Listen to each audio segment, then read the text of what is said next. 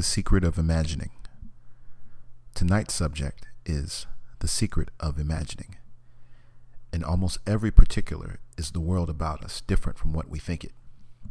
Why then should we be so incredulous? Life calls on us to believe not less, but more. The secret of imagining is the greatest of all problems, to the solution of which everyone should aspire, for supreme powers, supreme wisdom, supreme delight lie in the solution of this mystery. If you have solved the mystery of imagining, you have found Jesus Christ. Jesus Christ is defined for us in Scripture as the power of God and the wisdom of God. As we are told in the 8th chapter of the book of Proverbs, and wisdom is speaking now, personified as a little child. When he laid out the foundation of the world, I was beside him like a little child. I was daily his delight, rejoicing before him always, rejoicing in his inhabited world, delighting in the affairs of men. He who finds me finds life. He who misses me injures himself. All who hate me love death. So find that child that is the symbol of Jesus Christ, who is the creative power and the wisdom of God. Believe me when I tell you that this Jesus Christ of Scripture is your own wonderful human imagination. By him all things were made, and without him was not anything made that was made. John chapter 1 verse 3. He is in the world, and the world was made by him, and the world knows him not. Look into the world and name one thing that wasn't first imagined. You name one thing that does not now exist in your imagination. Just name it. Name anything in the world that does not now exist in your imagination. All things exist in the human imagination. From Jerusalem by William Blake. God is man and exists in us, and we in him. From Annotations to Berkeley by William Blake. The eternal abode of man is the imagination, and that is God himself. Try to disprove it. God is my pure imagining in myself. He underlines all of my facilities, including perception, but he streams into my surface mind, least disguised in the form of productive fancy. I can catch him in the act of producing these images in my mind. Just try it as you are seated here. Try to think of anything. Try to catch him in the act of actually producing in your own mind's eye all these images. For all things exist in the human imagination. But how can I single out one and clothe it so it becomes an objective fact? That is the secret, for they all exist within me. But how can I catch one and clothe it? Well, I will try to show you tonight what I know from my own personal experience. Scripture teaches it, but it tells it in a strange and wonderful way, how to clothe it. You see this room in which we are now? It's more real now than your own home is to you. Yet you know your home more intimately than you know this room. Yet this room, at the moment while you are in it, is more real than your own home. How different the cubic reality from the plane of any depiction of it. This room is now so real because we are in it, and we are all imagination. We're in it, and to us it's real. Think of your own home. Do we not have the capacity to draw it, to paint it? But in your mind's eye, you have a plain depiction of it, and it's not as real now as the room is. This room is real because we're in it. Now this is what I mean by making something out that is only a thought, something that is real. How do I do it? I single out of my own wonderful human imagination, that which I want to make real. It's all in you. Then I must enter into it as I have entered into this room. If the spectator would enter into any one of these images in his imagination, approaching it on the fiery chariot of his own contemplative thought, from Visions of the Last Judgment by William Blake, it would become just as real to him as this room. You may ask, what would that do to me? Will it become real in the not distant future? I know from my own experience it will. You can sit here and enter into a state. It may not take on quite the reality of this room, but it will if you persist in it. It will become just like this. When you open your eyes, it vanishes. It vanishes. But does it mean that I tasted that and that's all? No. Having gone into it, may I tell you, it will follow you. It will not recede into the past as memory. It will advance into the future, and you will confront it. This is the secret of imagining, which is finding out the secret of God. You are an immortal being. You cannot die because you are all imagination. Man is all imagination, and God truly is man. He exists in us, and we in him, and that immortal body of man is the human imagination, and that is Jesus Christ himself, the eternal body of man, and it cannot die. You cannot die. The body, yes, this will fade out, but I am not the garment that I am wearing. I am the wearer of the garment, and the wearer of this garment is all imagination. This is the story that the Bible teaches. When we read in the Bible, I, even I am he, I kill and I make alive, I wound and I heal, and there is no God beside me. Deuteronomy chapter 32, verse 39. This is not a being outside of you speaking. This is the being that you really are speaking within you, trying to persuade himself of his own wonderful power to create. It can kill, and yet it can make alive. It can resurrect from the dead, and that is your wonderful human imagination. The day will come. You will taste this power that you possess. You will come into a room just like this, and you will still it, not by commanding anyone in the room to be still.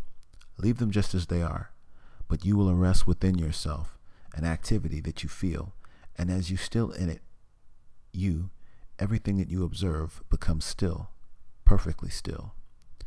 You could go forward and examine them, and they are dead. Everything is perfectly still and dead. The life is in you. You release the activity, and they once more become animated and continue to do what they intended to do. You could, when you still the activity within you, change their motivation, and when you release it, they will do entirely different from what they intended to do prior to your arrestment within you of that activity. As the Father has life in himself, he has granted to the Son also to have life in himself. John chapter 5, verse 26. And you have that within you. You're not quite aware of it yet, but it will become aware. Those that I am teaching will have dreams, as you have dreams, and in their dreams they will become awake, and then arrest it in the dream, and change the motivation, and see the intended act change. Here is one. A friend became aware that she was dreaming, and here is a man who intended to hurt her. He got out of the car and came towards her, and she became afraid, and fright woke her. But instead of waking on the bed, she awoke in the dream. Then she realized, this is what he teaches. Now I will simply arrest it. She didn't argue with him. She arrested within her the activity that animated him. And she said to him, you are tired. You need a good hot cup of coffee and then a good sound sleep. And then she told him exactly what he needed and released the activity within her. He shook his head as though something strange had happened within him, and he got back into the car, all in her dream, and drove off. You see, she changed his intention towards her. This may seem impossible to the world. As I started this lecture, almost everything in this world is so completely unlike what it appears to be. And I am telling you from my own experience. I am not speculating. I am not theorizing. The power of which I speak is a power within you. That power is not something on the outside. It's your own wonderful human imagination, and you will learn to control it. Your imagination animates the world in which you live. You change your imagination, and you change the world. To attempt to change circumstances before I change my own imaginal activity is to struggle against the very nature of my own being. For my own imaginal activity is animating my world. If I believe that I am injured or that others are against me, I have conjured them in my world, and they have to be against me. If I fully believe that all are working towards the fulfillment of my good, they have to work towards the fulfillment of my good. I don't ask them.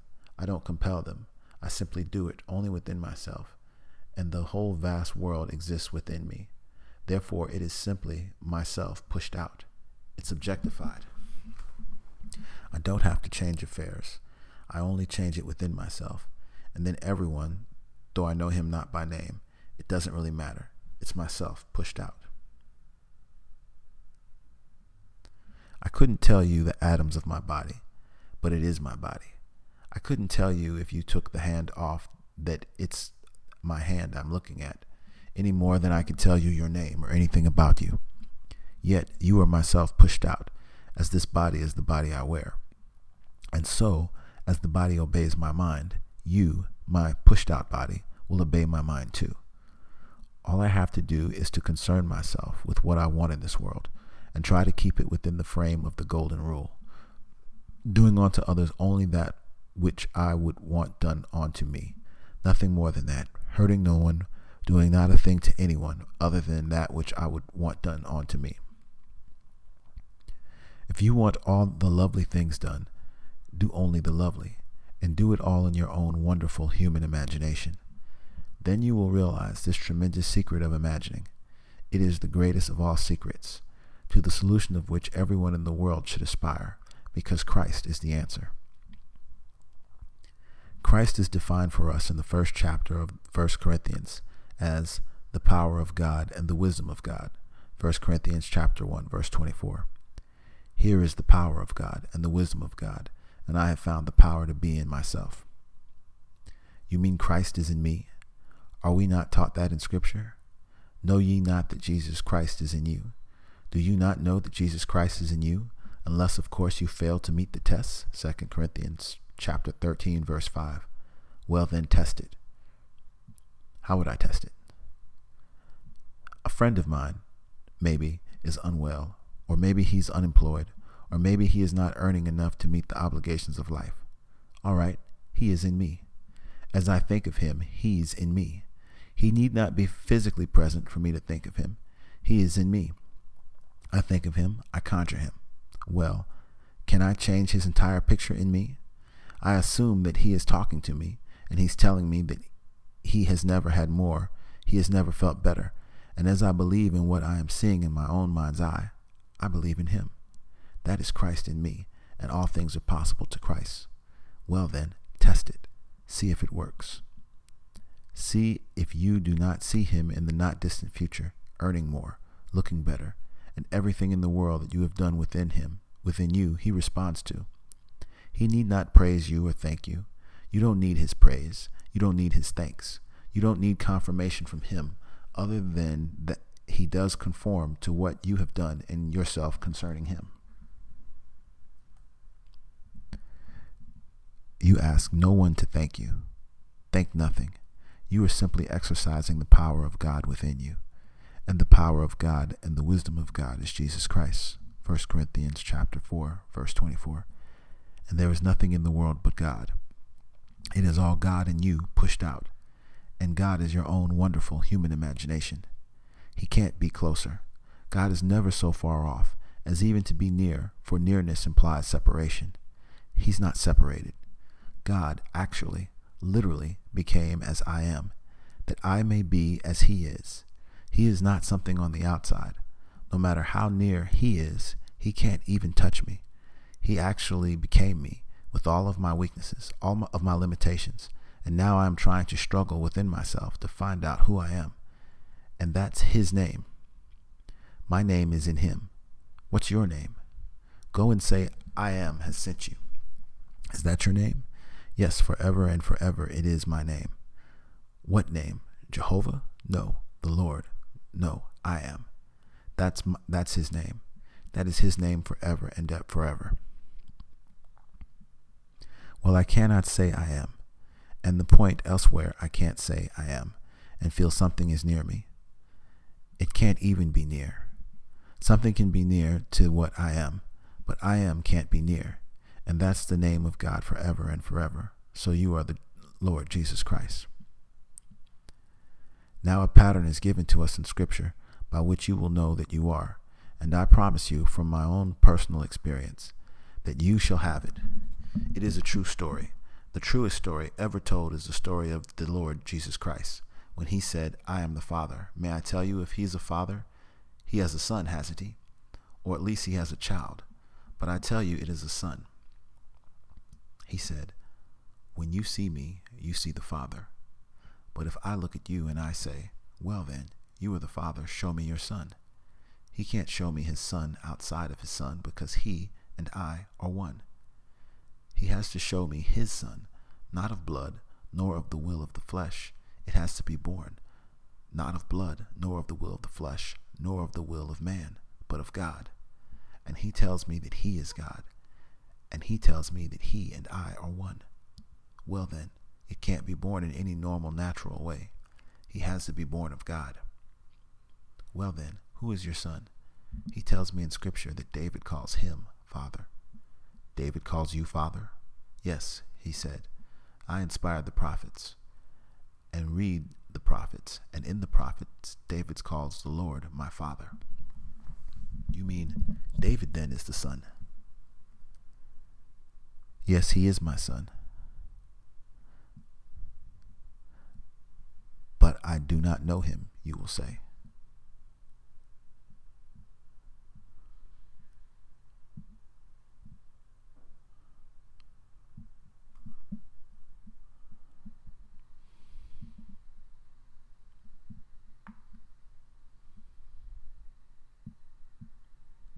But I will tell you, from my own personal experience, you will know it because I know it.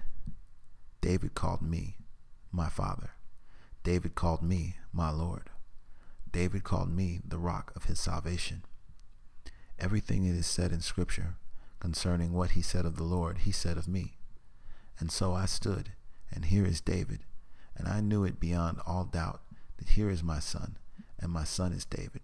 Not a David, the only David, the David of biblical fame.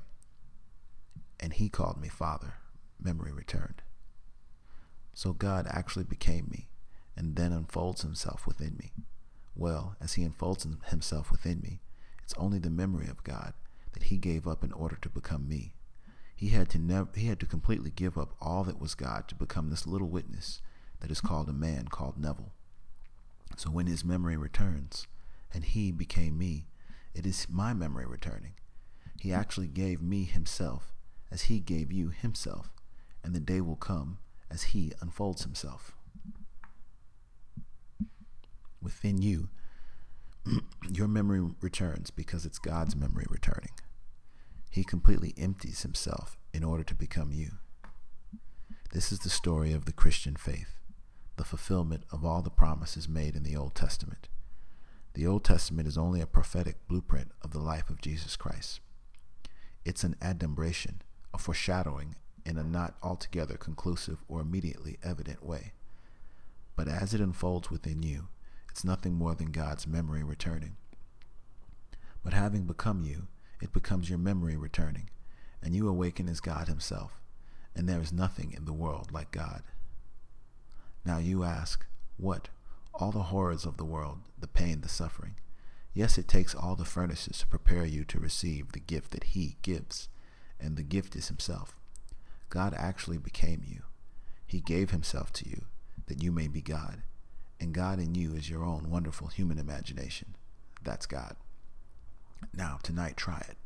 I ask you to believe. But whether you believe me or not, try it anyway. Take a friend of yours and bring him before your mind's eye, and then talk to him from the premise of your desire for him fulfilled. Not going to be, but already fulfilled. And having done it, believe that all things are possible to the Lord Jesus Christ. And you saw Jesus Christ in action. For you saw the creative power of God in action. And that's Jesus Christ. That is your own wonderful human imagination. Now believe in the reality of what you've done. Believe that this subjective appropriation of your objective hope for a friend is a fact. That is really praying. And all things are possible to God. Go within and appropriate it. Just completely appropriate it and see it unfold within your own vast, marvelous world. So this wonderful secret is the secret of the Lord Jesus Christ. If you turn on the outside and turn to another, you do not know the Lord Jesus Christ. You can make all kinds of images of him. That's not the Lord Jesus Christ. If any man should come and say, look, there he is, or here he is, don't believe it. Why? Because when you actually meet him, you are going to meet yourself. The Christ of faith comes to us as one unknown, yet one who in some ineffable mystery lets us experience who he is. And when we experience Jesus Christ, we experience him in the first person, singular, present tense experience. You will never see him coming from without. Let no one tell you you're going to meet him coming from without. You will meet him awakening himself within you as you. That's the Lord Jesus Christ. That's the great sacrifice. He is crucified on humanity. Every human form is the cross that he wears, and in that form he awakens as the one in whom he awakens. He awakens as that being, and that being is the Lord Jesus Christ. And because he is the father of David, David called that being Father, that you know I am he.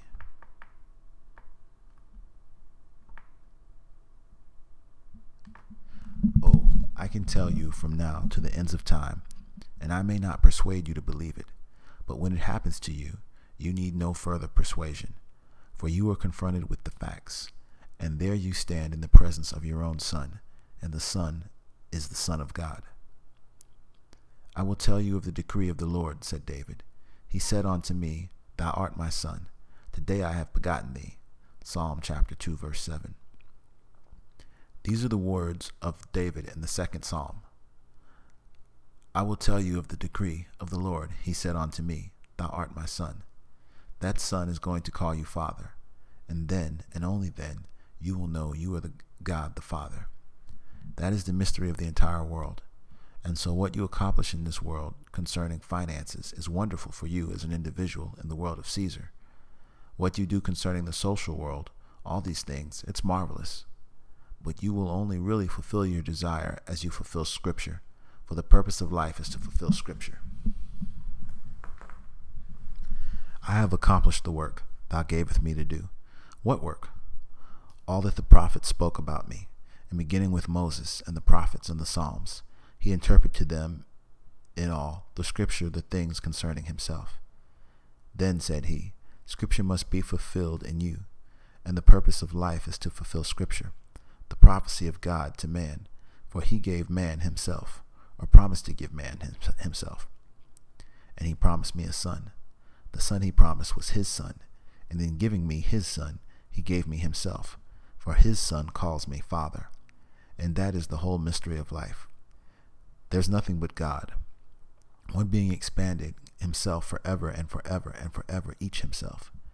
And even though he calls you Father, may I tell you, you will not lose your identity. You are individualized, and you will tend towards ever greater and greater individualization. And yet you are the father of my son. And if you are the father of my son, then you and I are one. It is a great mystery. We are brothers, for you do not lose your identity. I do not lose my identity. So you and I, behind these masks, are eternal brothers, the father of the one and only begotten Son.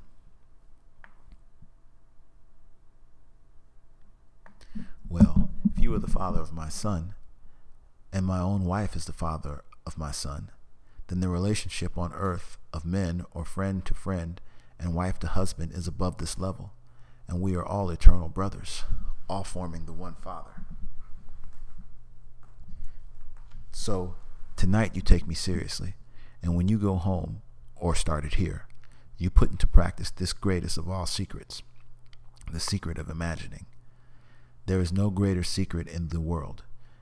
Every child born of woman is alive because it was imagined, and imagining is God in action. That's the soul of man, imagining, and that is the power of God, and the power of God is Christ, and that is the wisdom of God, and the wisdom of God is Christ. A child can imagine. Well, that's Christ. That is Christ crucified on that tiny little garment, and it suffers with everything that that little child imagines, or it enjoys with everything that that little child imagines. It wears all the stripes and all the blows that men, in his misuse of that power, will do. He doesn't criticize him. He waits upon me as indifferently, and as quickly, when the will in me is evil and when it is good. That way, he bears all my stripes. He bears all of my misuse of his power, knowing that in the end, I will awaken and use it only lovingly. When I completely awaken from the dream of life, I will use this creative power of God only lovingly. But in the meantime, while I am trying to awaken to the use of this power, I misuse it. And may I tell you, you will confront this vision, and you will see what you did from the beginning. For you didn't begin it a few years ago in your mother's womb. You have been coming through the centuries. One night, I saw this monstrous creature covered in hair. It looked like a gorilla, and the hair was all dark brown from head to toe. It was a monster. And here, the most glorious heavenly creature, a female, and this was a male monster, and it called out to this heavenly creature, "Mother, mother." Well, I knew this could not be, this radiant heavenly creature, and so I struck him. And as I struck him, it gloated, it loved violence. And I pummeled it, and it gloated all the more. Well, it could speak in a guttural tone, calling this heavenly being mother, and that annoyed me. Then suddenly, from within me, I knew, why, this is my own creation, and so is this one. They are all the out-picturing of my two different uses of the creative power that I am. Here, the monster, is a complete embodiment of every misused moment of my life. Every time I was violent, I created and fed this monster. I whispered in my ear to be monstrous, to be violent, to be bad, to be evil, for it fed only of this thought. And here, the heavenly creature was the embodiment of all my lovingly thoughts. Every kind, considerate, wonderful thought in my life fed this one. As I saw this monstrous thing and realized that it was my own offspring, it was the fruit of my misspent energy, I pledged myself. There was no one to whom I would turn. I pledged myself that if I took eternity, I would redeem it. I did not come into being through any power other than my own misuse of my own power. It could not have been brought into being, and that thing could not live and could not help itself. It didn't condemn it. I didn't condemn it. At that moment, I felt compassion beyond the wildest dreams of anyone for this monstrous thing that I had created.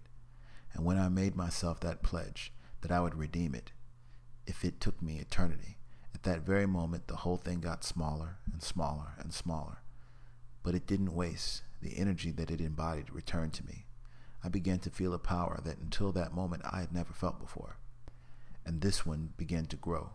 The beauty that she embodied and personified glowed as the energy came back from this one, the monster, to me, and the whole thing dissolved before my eyes. So nothing is lost in all my holy mountain. I did not lose that energy that I misplaced. It returned to me. That was embodied in that monster. And throughout the centuries, it was it who whispered in my ear monstrous things to be done, because it could only feed on violence. It could only feed on evil. Then I realized what it meant, that I ate of the tree of knowledge of good and evil, and so it fed upon evil, and she fed upon the good. And then the evil that was only the energy misspent returned to me. And the whole thing came back to me, and I broke the spell, and I awoke in this world. Well, everyone is going to confront that gorilla on the threshold. Everyone has him, unseen by mortal eye, and he whispers into your ear to entertain the unlovely thoughts of the world. And your every reaction that is unlovely, it feeds upon it, and your every thought that is kind and wonderful and loving, she feeds upon it.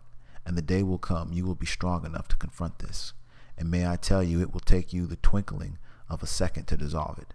You don't labor upon it. All it needs is the core of integrity within you. When you pledge yourself and no one else, you don't swear upon your mother. You don't swear upon a friend. You don't swear upon the Bible. You pledge yourself to redeem it. At the moment you pledge yourself and within you, you know you mean it. The whole thing dissolves. It's no time at all in dissolving. And then all the energy returns to you, and you are stronger than ever before to go forward now and eat of the tree of knowledge of good and evil. And if you forward and misuse it again, you start another form building, and one day you will dissolve it again. Eventually you will become completely awakened, and you will use your wonderful power not for good. That tree will come to an end, for life itself. For eating of the tree of knowledge of good and evil is this world. That day will come that you will eat of the tree of life that bears the fruit of truth and error. Error will embody itself here, and one day you will confront the error, and the error will dissolve before your mind's eye as truth begins to glow before you, because you are eating then of the tree of life, as you formerly ate of the tree of knowledge of good and evil. And the combat of good and evil produces this monster, and the combat of truth and error produces an entirely different form of being, more glorious than that one of good and more horrible than this. The error will dissolve just as quickly as you confront error.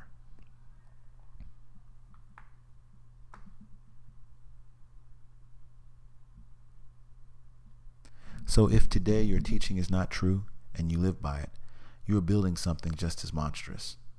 But one day you will confront error, and you will discover that you live by a false concept of God, something on the outside of self, that you formerly worshipped, a little golden figure made of gold and silver. It had eyes but could not see. It had ears but could not hear. It had a mouth but could not speak. It had feet and it could not walk. It made no sound within its throat, and those who made it are just like it, and those who trusted it are just like it too. So all the little icons in the world that people worship, these are all the little things called error. And one day you will discover the true God. And when you discover the true God, you will find that He is all within your own wonderful being, as your own wonderful human imagination. You'll walk in the consciousness of being God. You don't brag about it. As Blake answered when they asked him, "What do you think of Jesus Christ?" Blake answered, "Jesus Christ is the only God." But he hastened to add, "But so am I, and so are you." So you don't tell anyone. You simply know that you are the being spoken of in Scripture as God the Father. For all that is said of Him you are going to experience, and you are going to experience it in the first person singular and a present tense experience, and then you will know. Today is the 11th year since it happened to me right here in this city, right across the way at the hotel with a star at the top of the roof, the Sir Francis Drake, on the 20th day of July 1959. It was then that I, at 4 a.m. in the morning, felt within my head the most intense vibration, and I thought that this is a brain hemorrhage, and this is it. I knew nothing of the human form, and I thought I cannot possibly survive what I'm feeling. So this must be what they call a massive brain hemorrhage. But instead of departing this world, I awoke to find myself within my own skull, and I knew that I was entombed completely within my own skull. I was fully awake, as I've never been awake before, and here I am sealed. The skull is sealed, and I am in it. The skull is not a little thing like this, indicating the head.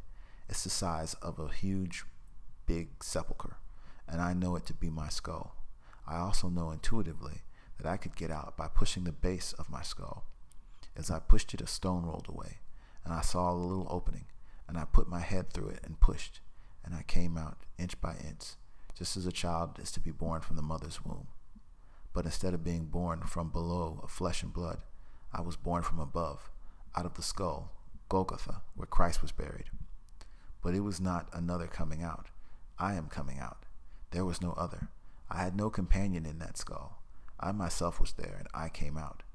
And when I looked back at the body of which I came, it was ghastly pale, turning its head from side to side, like one in recovery from a great ordeal. I stood up and looked at it, and then suddenly I heard this strange wind, this unearthly wind that I had heard in the tomb within my head. Well, now, it seemed to be divided and coming from the corner of the room.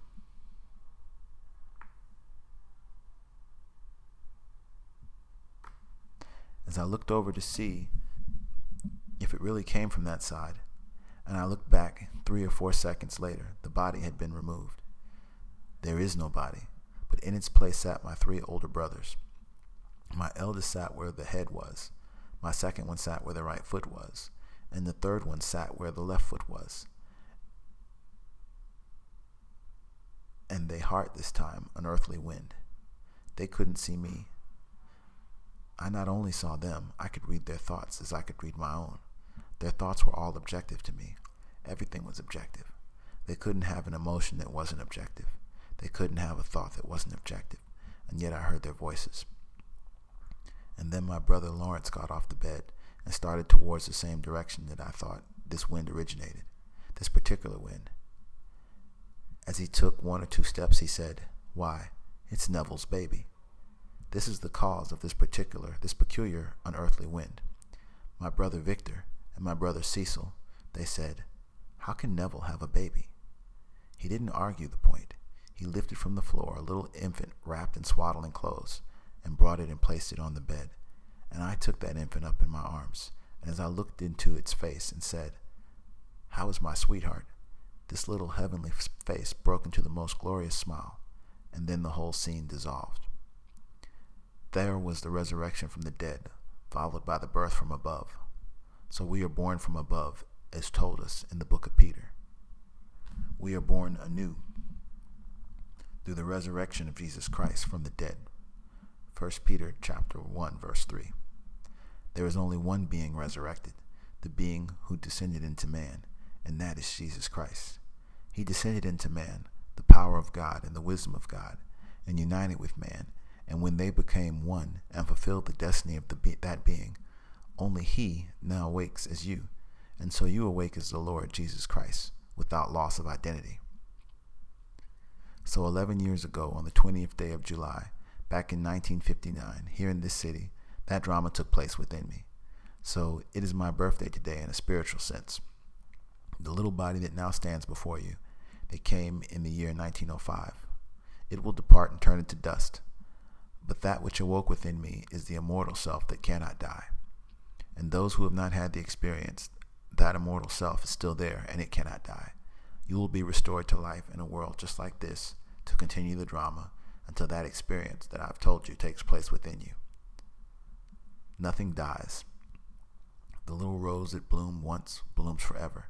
It turns to ash as the body turns to ash. But you, the immortal you, who is all imagination, cannot die. But it will awaken one day in the same manner that it awoke within me. It was buried in Golgotha, which means the skull. He is buried on Calvary, which is the skull. It is in the skull of man that God is buried, and there God in man will awake. So here this night you put it to the test, as you challenged in Scripture to test him, and you test not another, you test your own wonderful human imagination, for that is the Lord Jesus Christ. The truest story ever told is the story of Jesus Christ. Let the world rise in opposition and say there is no Lord, as Blake brought out beautifully in his poem Jerusalem. Babel mocks, saying there is no God or Son of God, that thou, O human imagination, O divine body of the Lord Jesus Christ, art all. A delusion, but I know thee, O Lord, when thou arisest upon my weary eyes, even in this dungeon and this iron mill. For thou also suffereth with me, although I behold thee not. And the divine voice answers, Fear not, lo, I am with you always. Only believe in me, that I have the power to rise from dead, thy brother who sleepeth in Albion. You can't get away from your own imagination. You can't get away from it because that's your own being. That is the reality, but it suffers with you. He is the Lord Jesus Christ within you. Now test him tonight. Test him for the good. Do you want a better job when they say things that are letting people out? Forget what the papers say. Forget what anything says. All things are possible to the Lord Jesus Christ. Matthew chapter 19, verse 26. If you don't have enough money, forget what the paper says. You assume that you have it. All things are possible to God. He sets no limits, whatever, on the power of believing. Can you believe it? Well, try to believe it. Try to believe, first of all, in God. Well, God is your own imagination. Well, believe in him, that whatever you can imagine is possible. Can you imagine that you have now the kind of job that you want? The income that would come from it? The fun in doing of the work? Well, then walk as though it were true, and to the best of your ability, believe that it's true. And that assumption, though denied by your senses, though the world would say it is false, if you persist in it, it will harden into fact. This is the law of your own wonderful imagining. Believe it, and it will become a reality.